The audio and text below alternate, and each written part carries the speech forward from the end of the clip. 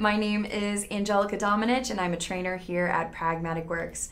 If this is your first time visiting our YouTube channel, make sure to hit that like and subscribe button to stay up to date on all the videos that we post.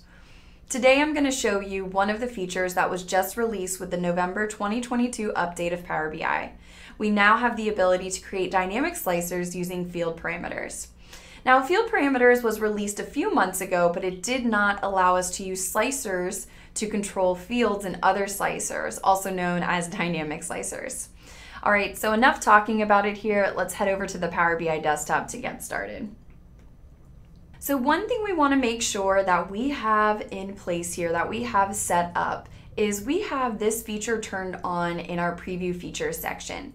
So I'm going to select File, click Options and Settings here, and then Options again to open up the preview features within our Options section here. So we want to make sure we have field parameters turned on. As you can see, I have mine currently turned on here, so I'm not going to do anything here. I'm just going to close out of this section. All right, so today I'm using the AdventureWorks dataset from Microsoft, and I already have a couple of visuals set up here to get us started. I have the sales amount dropped into a table visual and also to our standard bar chart here. But let's go ahead and get started creating that field parameter first. So we're going to go up to our modeling ribbon here from our parameters field here. We want to select new parameters and then select fields. Now, in creating this new parameter here, I'm just going to start typing in the fields that I want to use. And first, let's go ahead and add class from our product table. Let's also add in the English product name from our product table. And the last field I want to add is going to be model name from that product table as well. So the other thing you want to do here is make sure that you have the add slicer to this page box checked off so that we have that slicer showing up here. Let's go ahead and select create. All right, so we've got this new slicer created here with our parameter, and we could leave this as is, but I want to go ahead and change this a bit here. So I'm going to select that format your visual, and then in the slicer settings, I'm going to change the orientation from vertical to horizontal. So we get some nice buttons here. And I'm going to drag these and so they're in one single row here and resize that a bit on our page. All right, now let's create that sub slicer here. And what we're gonna do to create that is very simple. Let's go ahead and select one of our fields. I'll select English product name. And now we are going to copy this visual here. And we are just going to paste that here in our report canvas. And so I'll drag this down here. And I wanna do some rearranging with my visuals here. Let's see how, whoops.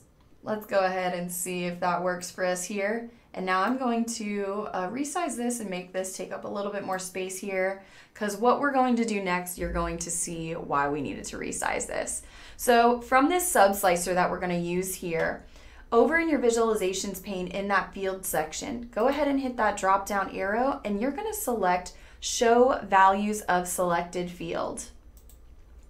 And very quickly we get a new sub slicer showing us all of the different categories here within the English product name.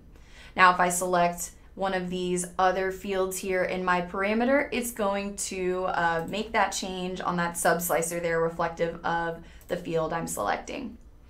Let's go ahead here now, and from my table, let's go ahead and add in the parameter as well. So we can take a look at that here. And I'm going to drag and drop this here, rearrange that to make a little bit more sense of it. Let's also, in our sum of sales amount, let's add this in here to that bar chart. Now, when we are here, when we are selecting our data, I'm going to deselect English product name, and we can see here now very quickly we see those fields reflected on the other visuals as well. We can select class from our parameter, then we can select specific fields within each class. We can then go back to the top, select the English product name, and see those changes reflected here on these visuals as well. All right, everyone, thank you so much for joining me in this video. I hope you find this video helpful as you begin creating dynamic slicers using those field parameters with that new update from the November Power BI update. Don't forget to hit that like and subscribe button below so that you can stay up to date with all of us here at Pragmatic Works.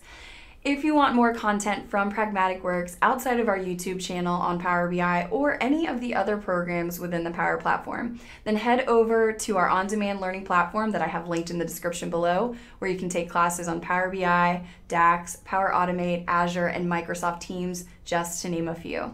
Thanks again for watching, and I will see you next time.